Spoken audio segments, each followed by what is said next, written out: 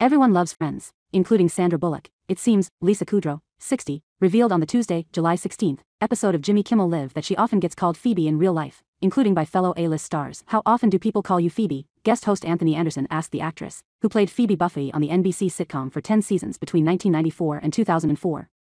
Oh, my God. Kudrow responded before diving into a story about an encounter she had with Bullock, 59, at a party. I just love this.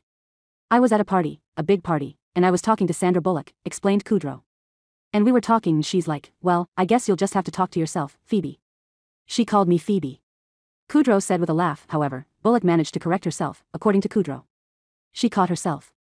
She went, what did I just do? She said of the Oscar winner. Kudrow continued to reflect on her Friends experience as the legendary sitcom celebrates its 30th anniversary and 20 years since it ended in 2024. The Emmy winner shared a sweet story about her son Julian reacting to her crying when the show wrapped.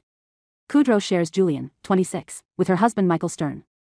Apparently I was crying in the kitchen, Kudrow described the first week after Friends shut down production in 2004. My son was 5 and he wanted to know why I was crying, and my husband said, she's sad because Friends is done. And he said, but she can see her friends, she can just call them.